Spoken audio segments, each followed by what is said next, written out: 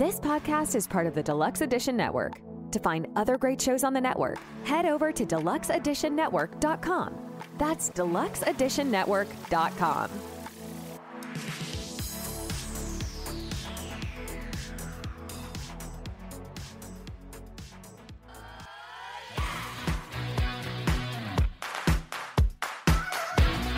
Coffee-fueled stories.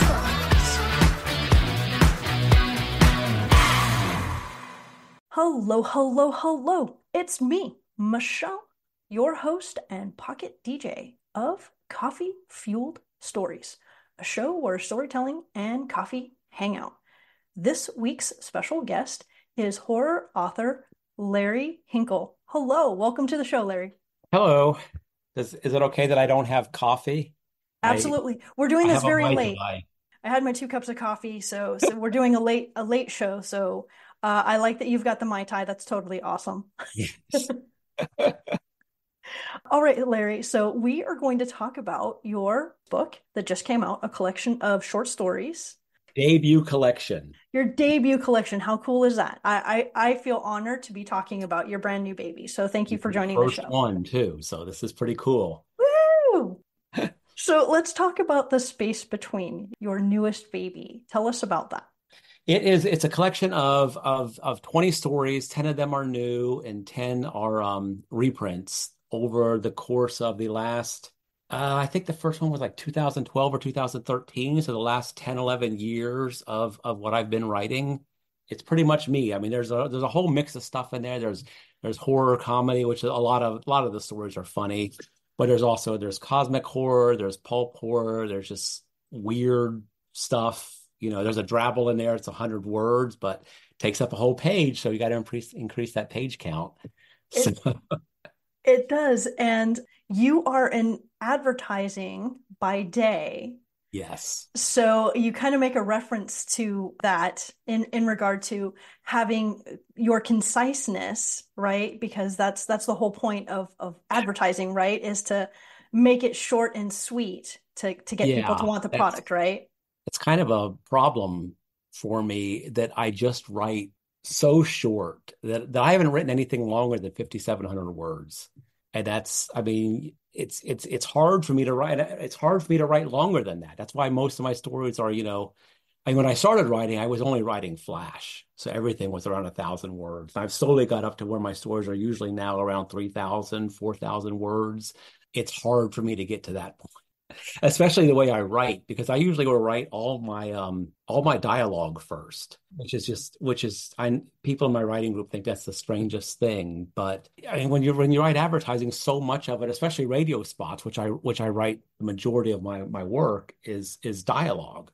So I'm just really comfortable with writing dialogue. So my first drafts are just like dialogue, dialogue, dialogue. Then I just start going in and filling in shit as I go along. Oh, stuff. Can I cuss? Yes, you Sorry. can. Yes, you Okay. can. It's fine. Yeah.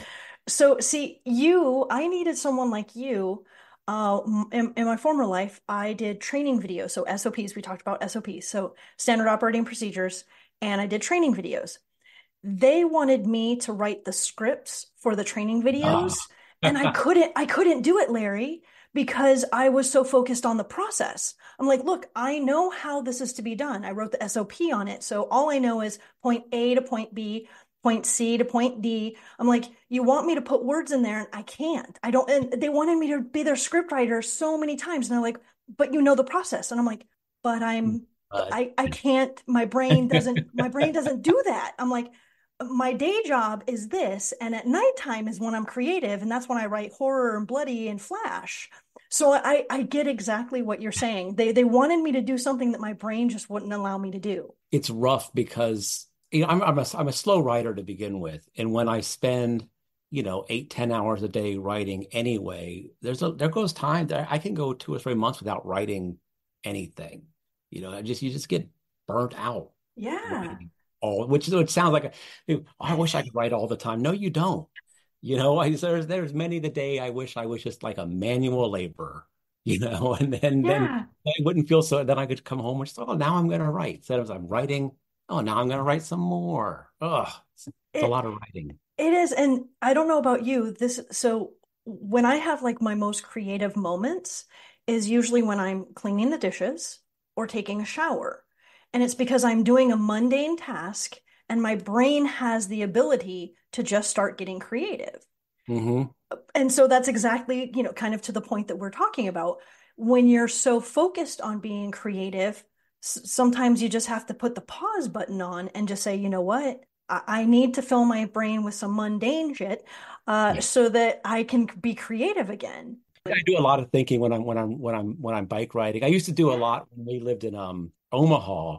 We still owned a little vacation cottage up in the mountains in Colorado for what we bought when we lived in Denver. And I would go back to the cottage every 6 weeks, every 8 weeks or so. And that was about an 8.5 hour drive. I love to drive. And so I do a lot of my story plotting then, because you just zone out when you're driving and it's awesome.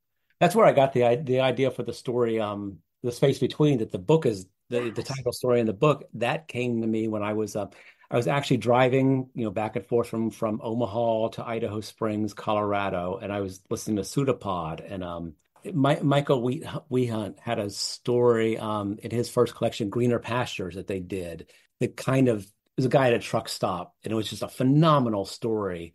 And that got my brain going just about how big the open space is between. Because once you get past Lincoln, there's nothing until you pretty much hit Denver, and it's just there's little towns here, but it's crazy how much of the country there is just nobody in and nothing in, and what could be going on in those spaces. And that's where I got the idea that maybe realities were overlapping in spaces like that. It made it easy to cross back and forth. So Yeah, that was a great story. So thank you for bringing up your book because now we're going to start talking about it.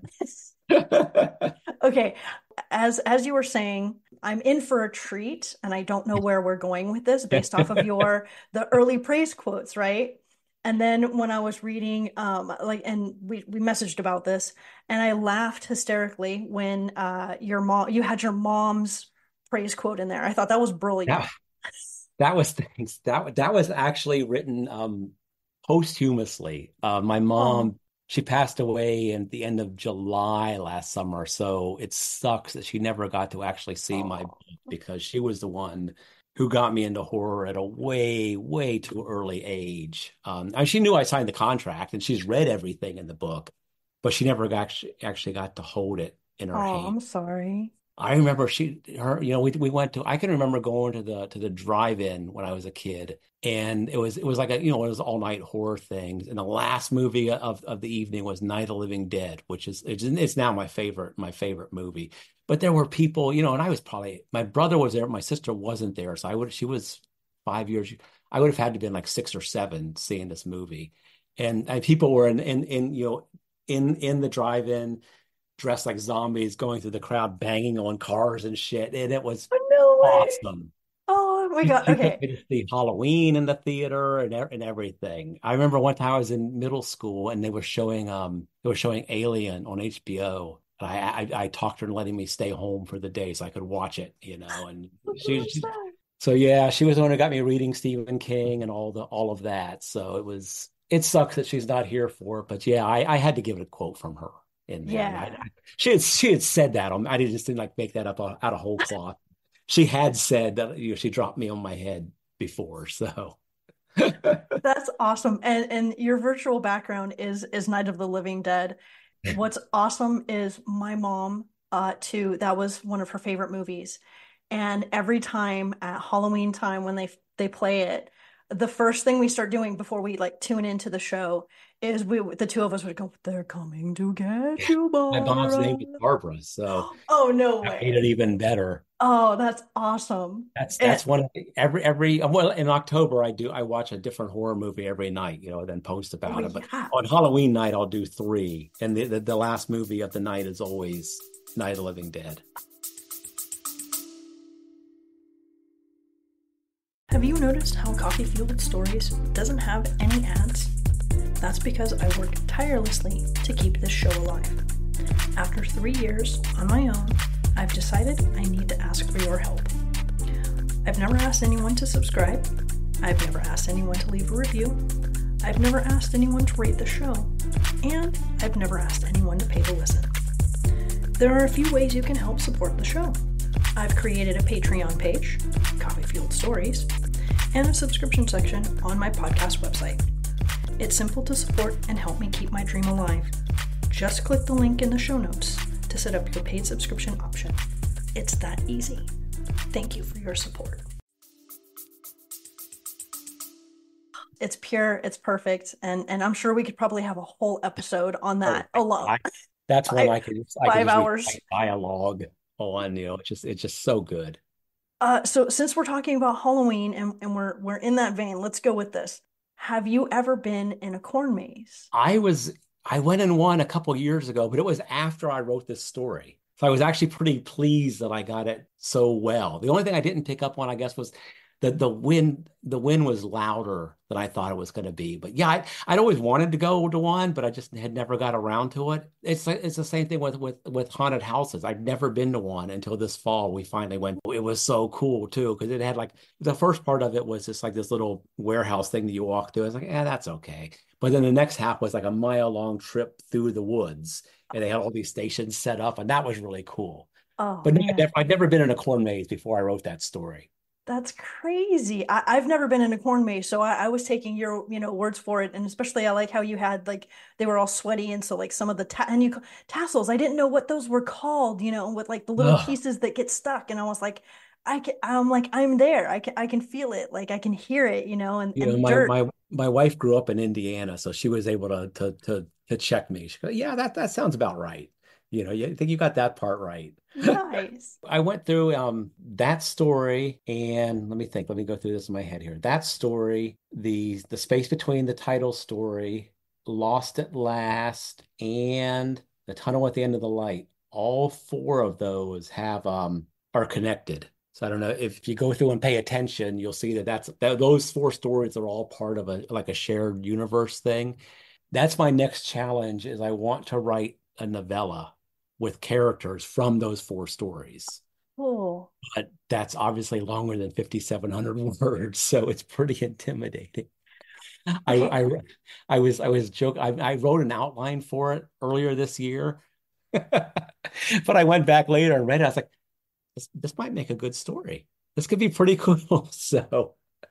So we'll see. So if people buy my book and read all four of those stories, I'm like, wow, maybe I want to read a story with all of these people in it. Or maybe they don't. But I'm still going to write it because I just write to make myself laugh.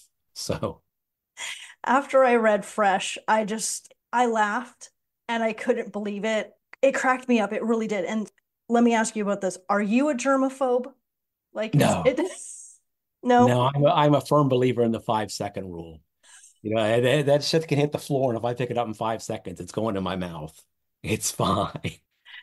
I I was have dogs, so you can't be a germaphobe with dogs. Oh my God. I was cracking up because I can relate. So maybe it's because as a woman, like using public restrooms just really sucks, Larry. Like it Oh, really does. You don't want to touch anything. And so I have what's known as the elbow maneuver. And so you open the door. So I could really relate to your character is what I'm getting at. I could see myself having that, like I'm in a public bathroom and there's no paper towels and I'm just like, this sucks.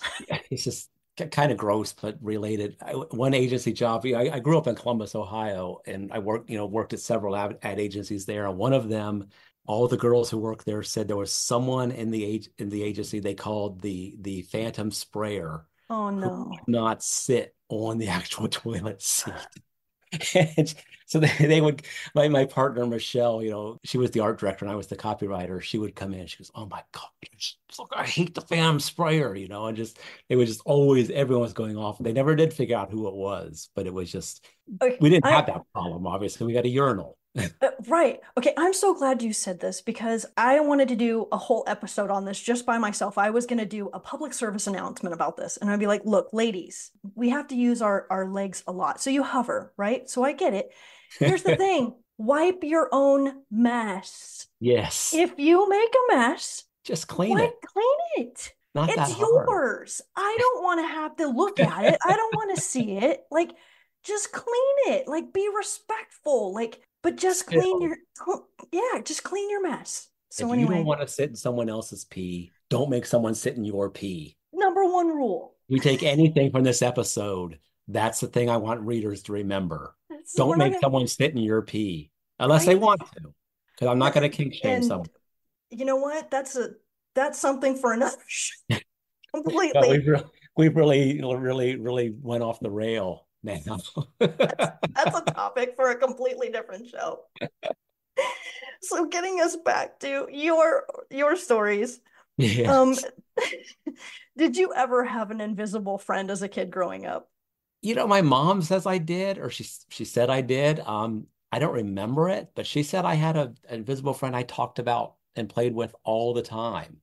And I think, I mean, kids are creepy. And especially when you see them talking to something that's not there. It's like the same thing with with dogs, like your dog and your cat will sit there and stare at shit that you're looking and you're like, there's nothing there. What are you staring at? And Yeah. I know that they can see things that we can't see. And I think kids are the same way because their brains haven't like become really human brains yet. So I don't so that idea just always fascinated me. And it's funny that story actually, I mean, several years ago, I took a lit reactor class. Brian Keene was one of the instructors, and the assignment he gave us that week was he wanted us to write the origin story of a well-known horror character. So this story started out as the origin story for the boogeyman from Stephen King's story, The Boogeyman. And Brian didn't get that. He's like, this is really good, but who's and I said, it's the boogeyman, man. Yeah, I didn't get that at all, man. But he says, but keep this part, keep the opening and keep working on it. And there's something there. And I kept working, a few years later, I mean that made in what 2022 it made the preliminary ballot for the Soker Awards.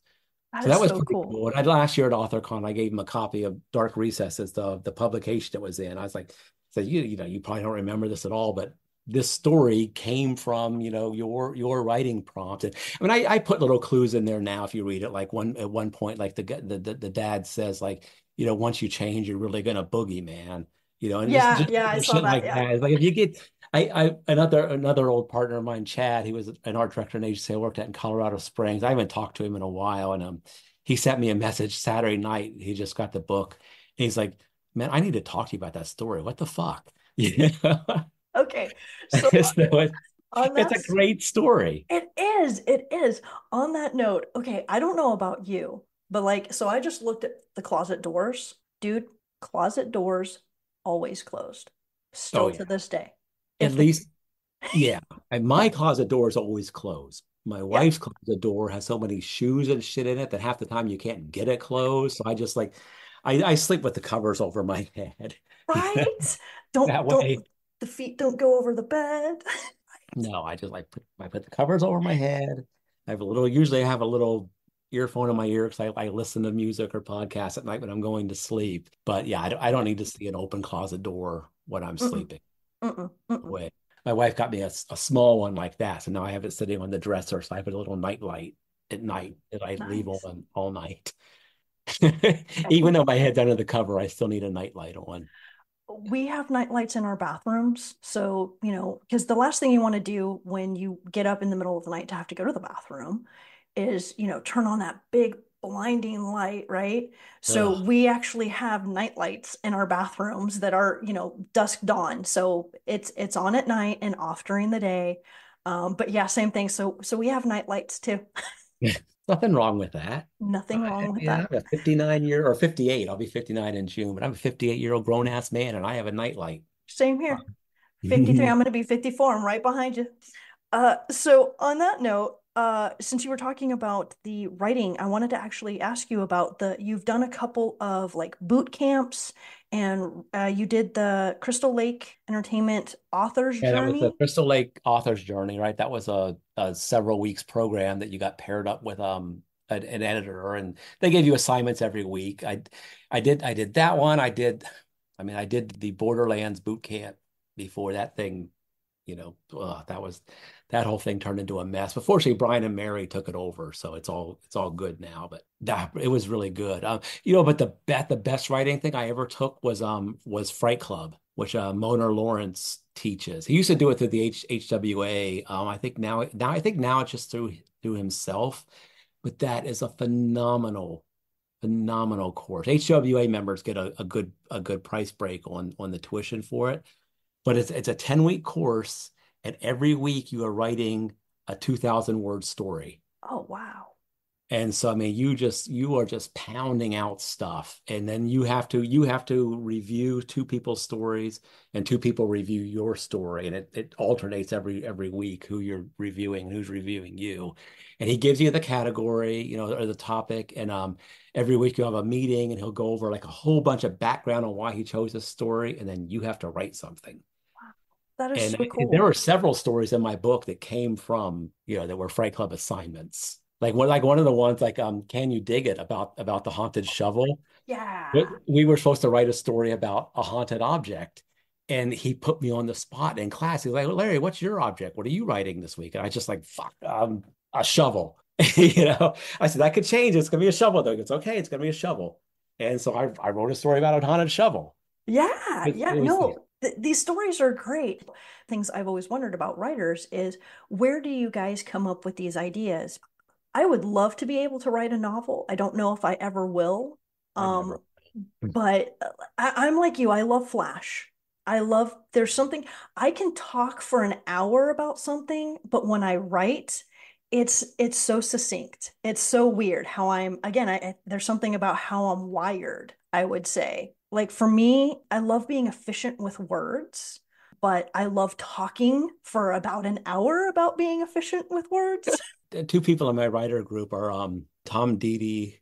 He won the Stoker for best first novel a few years ago, and then Krista Carmen, her debut novel is out right now, and it's nominated for Stoker for best novel. The Daughters of Block Island. Tom's was Haven. Both is great books, but they can just write pages of something that I would just write a sentence.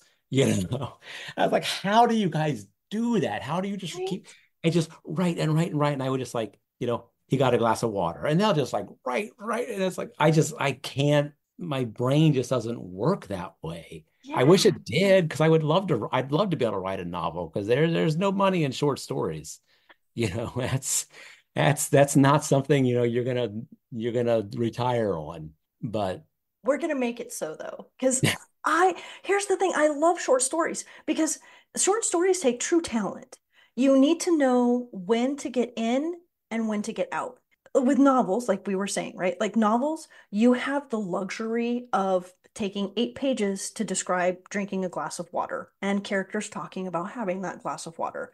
But with a short story, it's all about that glass of water, right? It's yeah, just you get in, you get out. But I have a soft spot for short stories. I always have. I mean, Stephen King is everyone's favorite writer, but I think he's a better short story writer than he is a novelist. I like his novels, obviously, but I think it's the same. My second favorite writer is Neil Gaiman, and I love his short stories more than I love his novels. He wrote one. It was just for an online magazine a couple years ago for Halloween. It was called Click Clack the Rattle Bag. It's actually in his Fragile Things collection. And it's a piece of flash. It's like 1,500 words long and it's fucking scary, And it's like holy shit. It's and it that's one I actually have a note in at the back of one of my stories. My friend Rebecca, I had written the story, and the guy dies at the end of it. And she was like, "You can't write a story where the person dies at the end of it if it's in first person." And well, Neil Gaiman did it. And her response was, well, you're not Neil Gaiman. So you're right, I'm not. But I'm still writing this story where the person dies. Thank you, because that's another thing. I don't know about you, but I've got a feeling you probably dig punk rock, right? Some, And yeah. and you can do whatever the fuck you want. It's your story, and you can do it. And it's funny because that was my first thought, like when I read that about Rebecca, you can't do that. It's first person. Like, and I just laughed and I was like, Larry can do whatever he wants. It's his story. Like it's my friend. I'm sorry, I get a stammer when I talk. Um, It's all good. Bridget Nelson, she has a lot of stories where her main character dies. Told in first person and they die. And I asked her, I was like, all your first person characters die. Has anyone ever said anything to you about that? She's like, no. I said, well, maybe Rebecca's just weird. Maybe it doesn't bother anyone but Rebecca, you know? So I quit worrying about it. If my first person care person's going to die, I mean, you can only do it in present tense. I mean, you can't do it in past tense Yeah. but if you're doing it in present tense, I think you can do it. I think the bar has been set and I don't have a problem with doing it anymore. That's awesome. And like and this is the beauty of writing. And that's where I love like Flash. Like the very first time I learned about horror Flash, I lost my mind and it was in my horror lit class in undergrad. And I was like, this is a genre. Like we actually had to write Flash to turn in Mm. to get graded. And I had so much fun writing Flash horror. It Ugh. was the best thing ever. I think I wrote like eight. My brain just went, oh my God, I can be efficient with words and gross. Awesome. Yeah, What? it's something they're not around anymore, but I always wanted to get a story in daily science fiction. It's funny because I sent them a story right when I first started writing years ago, and it was only a drabble. It was 100 words long. And then I got a personal letter back from the editor saying, it's just not quite right for us, but this is really good, blah, blah, blah, blah, blah. And I thought, well, fuck, this is easy. And then it took me 18 months till I sold anything, you know. They Totally. daggone it. It was so close, but I never did get to sell anything to them. That was a bucket list. I mean, they were a bucket list, but they're not around. Pseudopod, which I mentioned earlier, is a huge bucket list. Caterwall, the story about the garden gnome that's in here, they turned that down, but they turned it down in the nicest way because they said this story, we're going to turn it down because it is just the interrogation scene is ridiculously over the top, but we mean that in the nicest way possible. So Don't I you thought, love? okay, I can take that. I should make that on a t-shirt or something. You know? Yes, absolutely. Absolutely.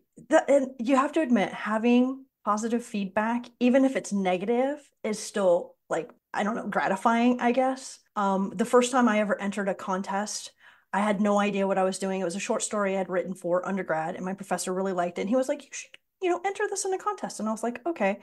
And so I finally did. I finally got up the courage. It took me like 3 years to do it, and I finally did it. And I got it was rejected, but it was the nicest rejection. And I was like, okay. And I showed it to my mentor writer, and he was like, you realize this is the nicest rejection, right? And I was like, I have no idea. And he said, it was like, please keep submitting. This was a great story. Unfortunately, it's just not what we're looking for. And he was like, that's a nice rejection. They could have just said no thanks and just sent you a letter, but they hand wrote, on there. And I was like, oh, okay. I think I might still have. That was my first rejection. Like Stephen King, how he said he has like the nail with like all of the rejections. I don't have that. I have I don't have, well, I've got them all. I guess since it's all electronic now, I've got all the rejections in a folder in my Gmail, but I've got an actual physical folder with all the rejection letters I got from every advertising job that ever turned me down. Oh, I I wow. think I think that the folder is titled like, dumbass fuckers or something like that. So I don't know, but I just thought I would hold grudges about things like that. I don't anymore, but I was young and stupid. Again, this goes back to being punk rock. So you do what you want, Larry. You do what Yeah, you want. So what I'd like to do is talk some more about some of your stories because I do have some questions about some of the things in your story. And I wanted to ask you, so you have grilled cheese sandwiches a couple times in your stories. I love grilled cheese sandwiches. I do too. You were making me want a grilled cheese sandwich. So I need to ask you, do you use butter or mayonnaise? Mayonnaise. Okay. Yes. And I how many slices of cheese do you use so you can pull it apart? I will usually use at least three. Yes. Like if we have like pepper jack and cheddar, I'll put like two pepper jacks and a piece of cheddar in there, but Yeah. sometimes more. But my wife likes them better with butter. So if I'm making them for her, I have to use the butter. But if it's just for me, and then I found out recently there was I think it was in the Washington Post about how to make them in the air fryer, and they're What? so crispy in the air fryer. Oh my Oh my God. God, it was I forget the temperature you set it at, but it's yeah, you just make it like a normal one, you put it in there, you stick it in the air fryer, and everything is like, oh, it's so good. But you have to let it sit for a couple of minutes because it's so hot. It's gonna be like lava. Yeah. Oh, it's phenomenal. Okay, that's what I intentionally did not eat before we talked because I knew that I was gonna get hungry when we spoke tonight.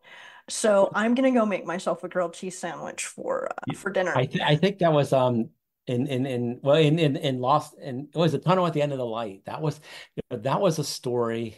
That one is, oh my gosh, at least 80% of that story is autobiographical. It Yeah. is about a real writer's retreat I went to with Stanley, Yeah. and I had just lost my dog Coco, who I'd had since she was a puppy. She was like 18 years old. And I was going through a rough patch. I mean, the part obviously about being haunted by her ghost is not, maybe not true. I'm not, maybe it is. I don't know. But someone there told me, like, if you, because everything is so expensive at the Stanley, they said just ask for the kids menu and you can get like a grilled cheese and French fries for like $6. So that's all I ate the entire time I was there. Was I would just go It's in, I would like, it's like I want an IPA, a grilled cheese and French fries off the kids menu. There's It, nothing wrong with that. There's no, it's absolutely great. nothing wrong with that. So now, with regard to, since we're on the topic of food, because Mm. like we're just gonna go with that real quick. The Halloween can I'm not we're not gonna spoil anything about that story. Okay, so I'm just gonna ask you about Halloween candy. What is your favorite Halloween candy? Well, it's Reese's. Yeah. Although I will say Reese's my favorite candy, but the special ones they make for different seasons are better than just the Reese cups because they have a better peanut butter to chocolate ratio. And even though it's funny, it's like who was it? Was it I mean, the Beastie Boys used to have a funny song called Cookie Puss. It was about the caramel ice cream cakes they would make. And I read an article, someone was talking about all they would do with this every season, he would just turn the cake a different direction and then redecorate it and say, oh, look, now it's a leprechaun. Oh, now it's an Easter bunny, blah, blah, blah, blah, blah. And sometimes when I pull like those special Reese's out of the package, I'm like, that's not a Christmas tree. It's a fucking pumpkin. It's the same thing every year. They all look the same, but they're all delicious. Did you try the Franken cup this year for or last year for Halloween? I got a Franken cup. It's got the green on it, so like No. it's half and half. It wasn't the best, but you know what? It said Franken cup and it was Halloween, so I got it and I ate it. I'm weird about things like that. I don't want to, I might have it and hate it, and then it would turn me off Reese's cups. Well, I also stuck it in the freezer, so it was really hard. It wasn't as smooth and as creamy as I probably should not have put it in the freezer, but that's Paydays my are really mistake. good. Paydays are Yeah. really good Halloween candy too. Those are a good road snack. Paydays Yes. and cherry pies are good Yeah. when you're driving. And Yeah. you actually like those little things that everyone hates. They're the little like the peanut butter hard taffy that come in like the black and orange wrappers for Halloween that like old people give out. Oh, I don't what know what are they're called, those? but they're just like there's like little pieces of like just like bleh in like an orange wrapper and a black wrapper. And I would always take those from like my Oh, brother and sister. I thought oh those things are great. yeah. I love Oh those things. yeah. Those are so old school. That's so old school. Oh my God. That is Wait, also a favorite. I love Halloween for so many reasons, but so usually I don't know about you, but I try not to eat a lot of candy throughout the year, and I try. then that's right, I try. The And then only I way you can save. do that though is not to buy it. So Yes, and that's what I do. I try not to buy it. So I do my best to not buy it throughout the year so that at Halloween time, I give myself that 1 month to just really enjoy candy, you know? that's that is the that I mean I don't like Christmas in the least. And I think a lot of that is because I worked retail for 6 years. And that actually comes into that the Santa Claus story, the Santa Advent. I can never say that. Santa Advent killer. Yes. So I hate. There's no such thing as the Christmas spirit. That's all bullshit. People say there's Christmas spirit, but when you're working like the retail counter and you don't have the toy that they want for little Jimmy, they will just ream your ass so quickly, and it turned me off from the. I hate it now. But Halloween is Halloween's the only holiday I really celebrate. I mean, I love Yeah. Halloween so And much. It's exactly. the only time of the year I want to see kids. I get upset if we don't have kids to come to the house. Like during the pandemic, it killed me because there Oh, was no. We made little bags that I actually drew.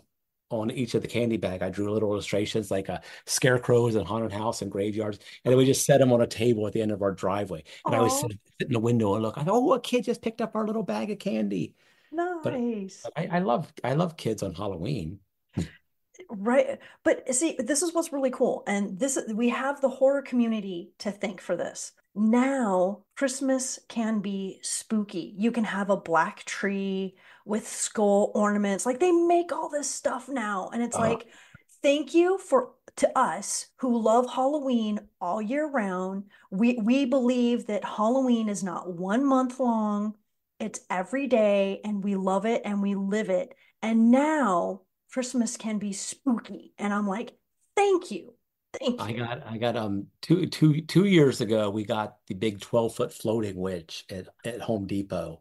And then last year I got the 12-foot skelly, the big huge skeleton. And I wanted to leave him up all year round and just decorate, but my wife wasn't fond of that idea. So he's back in the shed now. So the story that I was struggling with the name too, the Sant Advent Advent killer, yeah. Advent, yes, Advent, because it's an Advent calendar, and this dude is killing Santa Clauses. right. So Right. one of my favorite things is portmanteau. Like I love the word portmanteau and I love to make portmanteaus. Like I think portmanteaus are like so fun. Do you have any favorite words? Like is portmanteau one of your favorite words or do you love to make portmanteaus as well? Boy, I do, but I can't think of any off the top of my head, but it's always fun to make those. Right? We would make them, I mean, years and years ago. This is probably like 2003, 2004. I used to do recaps for this big TV website at the time. It's called TVgasm. And we were at the time we were like one of Entertainment Weekly's top 25 entertainment sites of the year. But we would always make those for the different characters where you're combining them, and those are Yeah. those are always fun. I mean, there's a lot of. I mean, I love the word bamboozle. I love the word shenanigans. That's another fun one. Like my dogs are always doing shenanigans and they're trying to bamboozle us.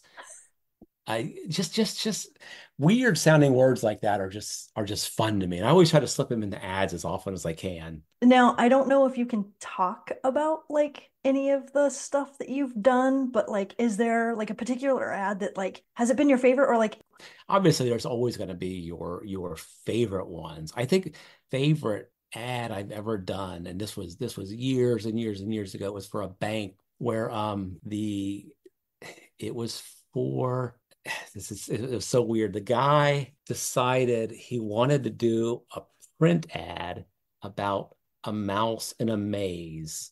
The client made us do this, but he said, now I want that as a radio spot. I'm like, how the fuck am I going to write a radio spot about a mouse in a maze? So I ended up writing this one where it was this guy dreaming that he was a mouse in a maze, and he ran into Sigmund Freud in the maze and everything. And that thing ended up actually winning a national in the New York Festival of Advertising. It no ended up way. winning an award for that. It was just like one guy speaking monotone really, really fast, So I probably usually like at a 60-second spot, you want to have on average 160 to 170 words. And I probably had 200, 220 words in this spot. And we had him like we'd have him record it until he ran out of breath. Then he would take a big breath and we just edit out the breath. Yeah. So it just sounded like it was 60 seconds of nonstop talking. So I mean Awesome. I can recite probably half of that ad still from memory, and that was, oh my God, that was almost, oh my God, that would have been in the late mid 90s. Jesus, that was 30 years ago. Holy Holy shit, crap. I'm Holy fucking crap. old. I've been doing this shit a long time. No, You know, I had another one that I did. This is this I that it was funny because I was interviewing a really good friend of mine now. I was interviewing for her first copywriting job, and I had just started at this agency, and she didn't know that. And I asked her during the interview, I was like, you always ask her, what are some ads you like? She told me, so what are some ads you don't like? And she described this billboard. It was near the hospital on 315 in Columbus. I was like, oh, I did that billboard. I just did that I've only worked here a couple of months. I did that at my last agent because she thought she was all safe. Like, I'm not going to say anything that this agency did that I hate. I'll say something some other agency did. Yeah, I did that billboard. You know, Son of a bitch. so we still hired her, and now we're best friends. So, but That's that was kind awesome. of So now, okay, this goes to, so here's gonna be, we're actually gonna get some writing questions in here. okay. So I mean, we I have had know. some writing I tend questions. to ramble. No, no, no, no, no. It's all good. The whole point of this is to be a conversation, not to Mm. be an interview.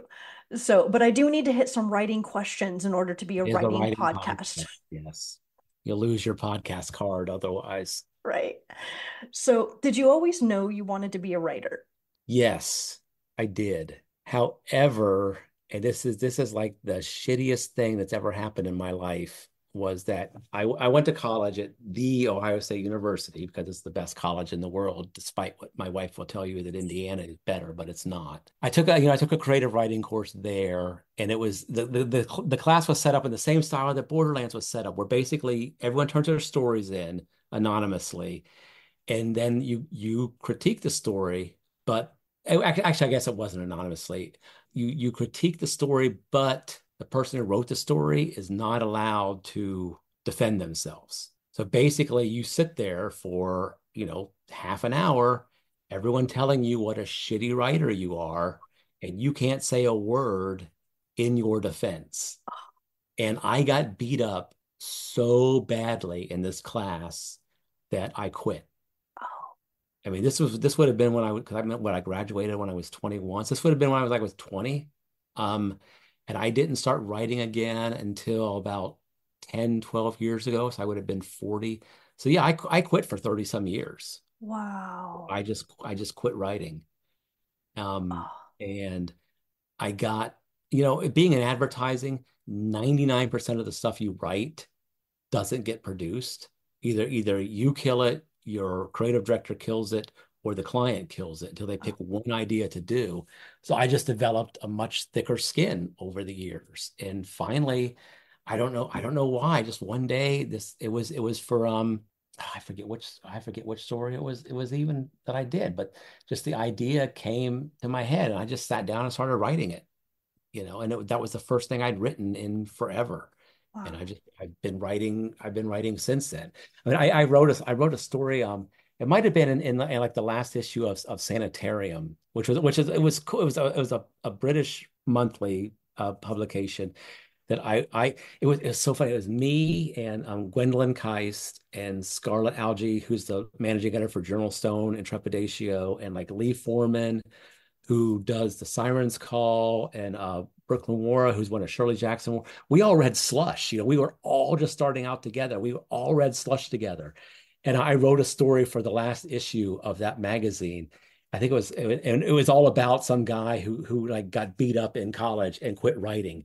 So I was making up names that they called him in class. Like I said, they called me Fraud Serling, and they said I wrote Tales from the Crap. But it was terrible. It was so demoralizing. And I wish, that I just would have had the guts to not quit. I mean, I probably would have sucked for years and years and years, because it's only been in the past 4 or 5 years I think I've gotten where I can consistently put out a good story instead of like a lot of shit like it was when I first started. But just all those wasted years that I didn't do anything.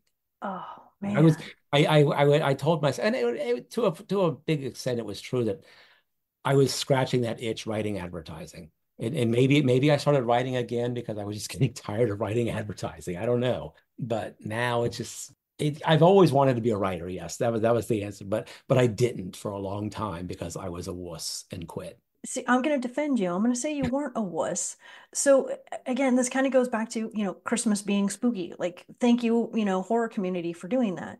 I think, back because I'm right behind you in age. So you and I, have the same time frame. I know that like now a lot of things aren't a stigma. You can be, I'll give you this example. I used to wear all black every day in school, and I used to get the infamous, whose funeral are you going to? And then I Oh would just deadpan response, yours. yeah, Right. So I was the freaky I kid. would say your mom's. Right. Right. But we were the freaky kids, right? We were the ones that Oh people yeah, just didn't understand us. We just didn't quite fit in because we weren't, the popular jocks or whatnot. yeah. And so, but now, you like So we had to get all of that crap.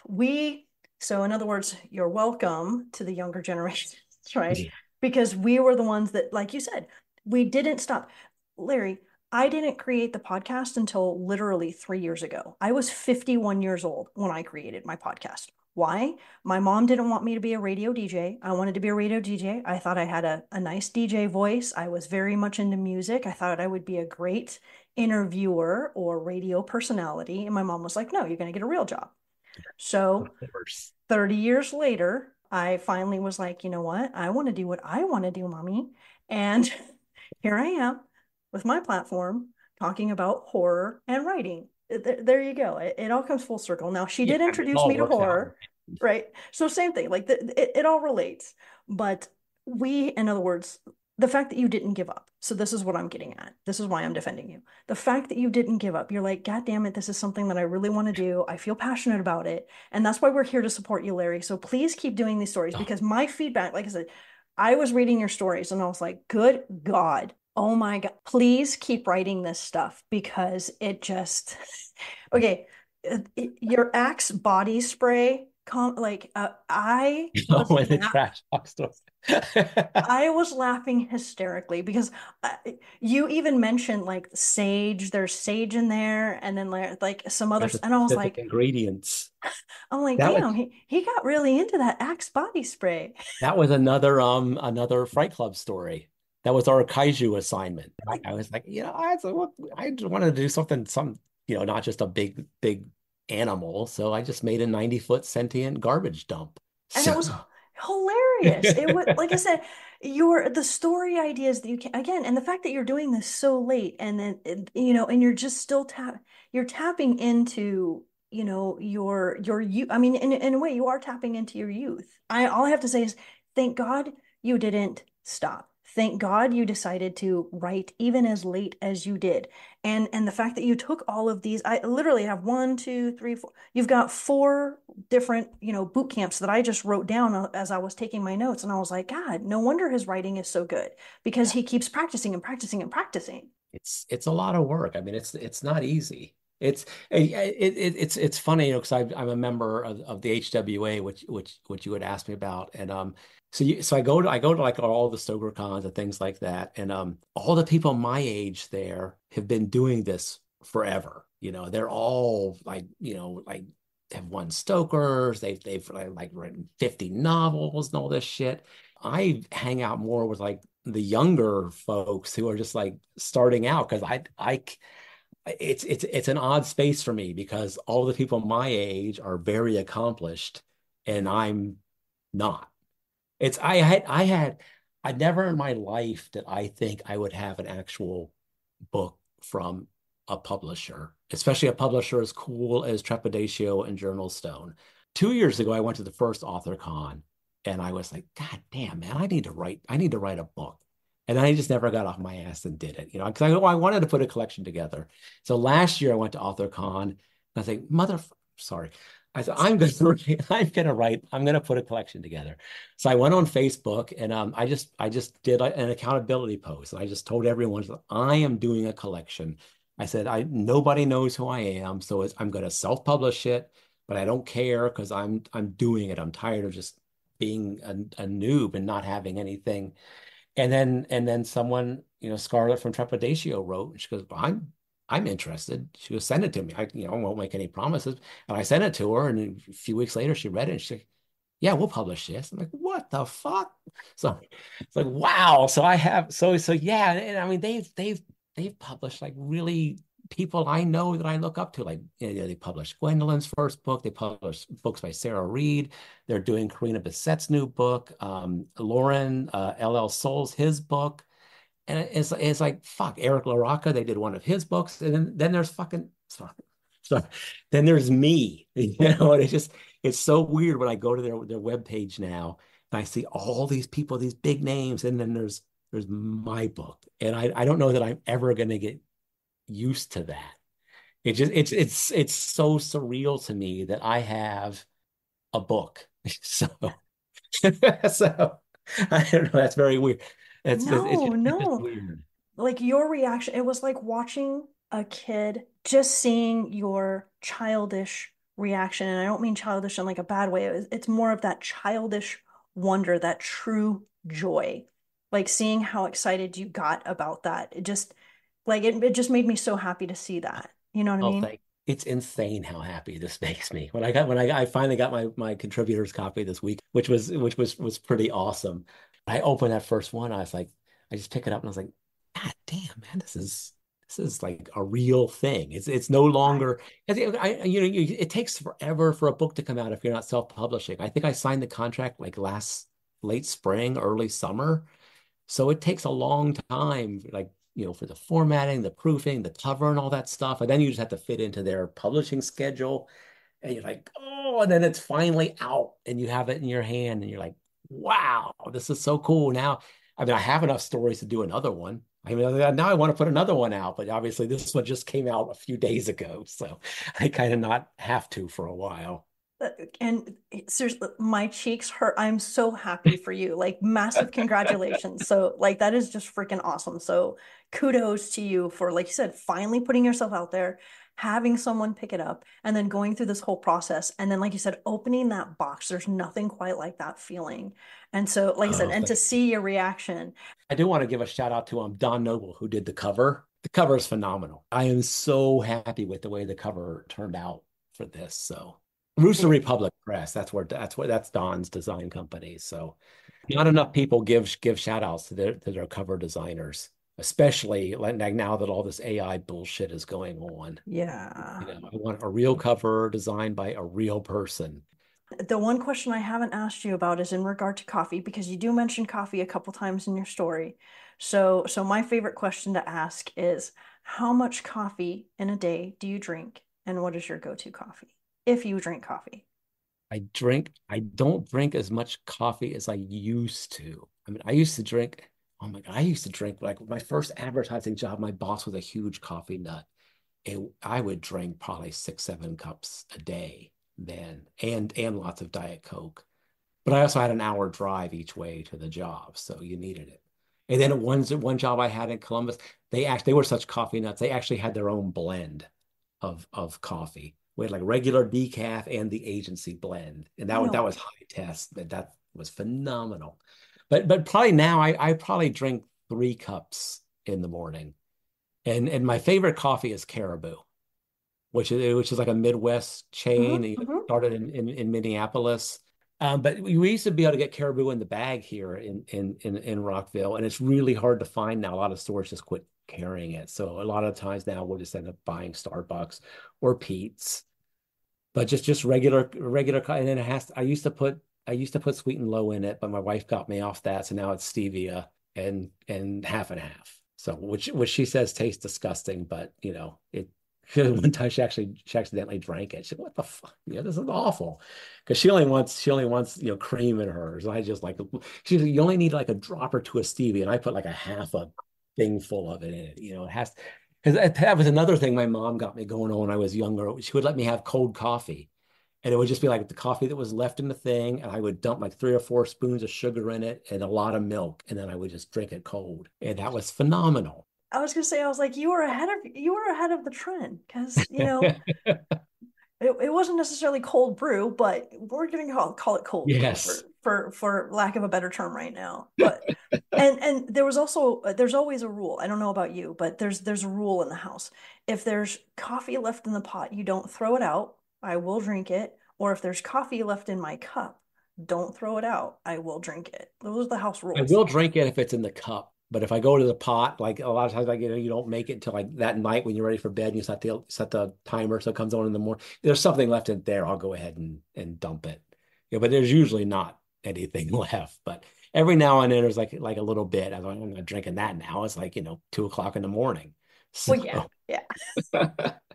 Totally. That's why, because I'm not having coffee with you right now. Because I mean, I do want to stay up to chat with you, but I stopped myself at I think like 2 o'clock today. I was like, okay, I'm not going to have anything past 2 o'clock because I definitely need to sleep because I wake up early now to jump on the treadmill because I need to get myself back in I shape. I So I could go to bed at 7 o'clock at night and I could still not get up early. I hate the morning so much. So I usually I will make myself go to bed by 2. Oh my God. Because I'm always up. I'm either reading or writing or just watching scary movies. Because my wife doesn't like a lot of the shows or movies that I Yeah. like. So I will go downstairs after she goes to bed, where I've got like, the big TV and the surround sound and everything, and I can watch TV down here. But yeah, I'm very much a late night person. A night I owl.